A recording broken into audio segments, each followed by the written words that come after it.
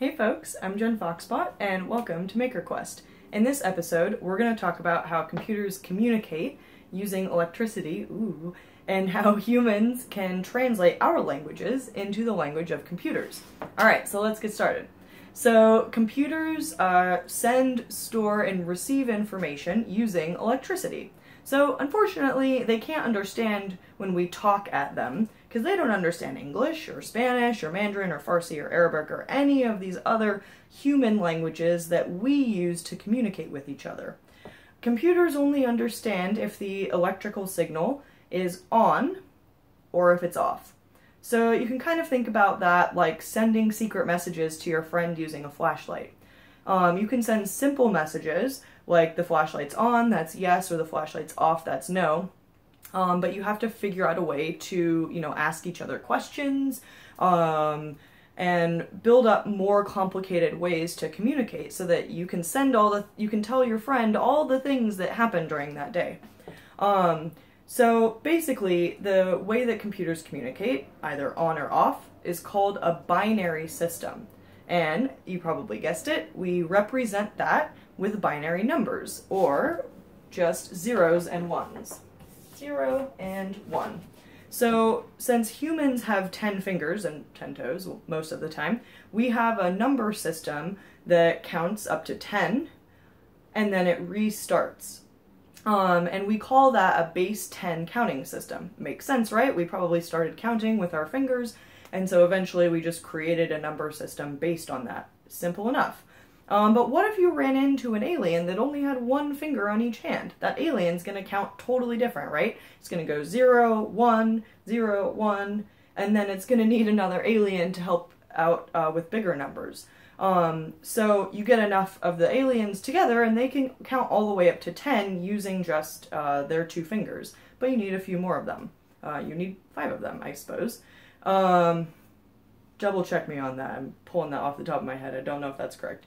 Anyway, so, no, you would only need half of that because they have 2 fingers. Anyway, that would be a fun little exercise. So basically what we use binary for is to convert English and Spanish and all of our other languages into a computer-readable language. So we need a little bit of help to do that, right? Because it would be a pain if we didn't agree on that conversion. How confusing would it be if we tried to talk to someone in Spanish, but we couldn't agree on what a dog was, for example? That would be really tricky, right? So, fortunately, folks got together a long time ago to develop this conversion system. And in the US, we have what is called the American Standard Code for Information Interchange, or ASCII for short. Woohoo!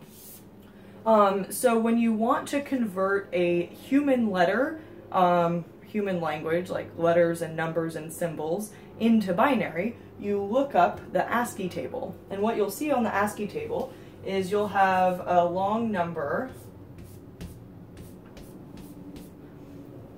in binary. I'm gonna make this up. We're gonna go...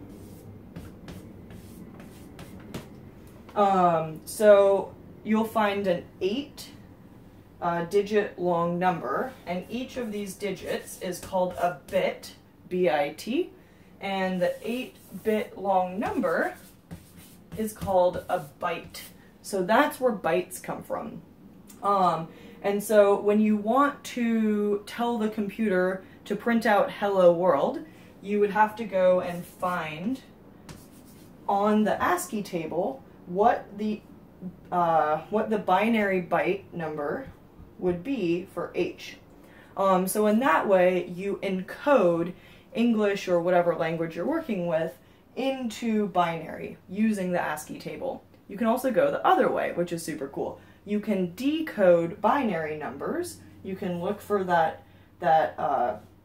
8-bit long number, and you can look for the letter that it corresponds to.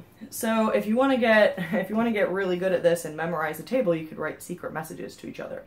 And fortunately, we don't have to write in binary anymore because that's really time consuming.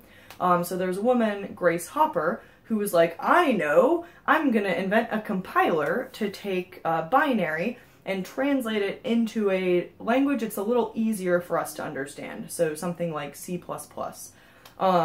Once you learn the language, it's a lot faster to type a program than it is to type in binary. So hooray for Grace Hopper and other innovative folks that are like, I know this is the way we've been doing it, but I have a better idea. That's really important. That's how we move forward. So yay, Grace Hopper. We don't have to write in binary anymore, but if you do end up working with electronics and you want to work with sensors and stuff, it's really fun. So sometimes you will run in to communication with the sensor in binary. So it's important to know how this works.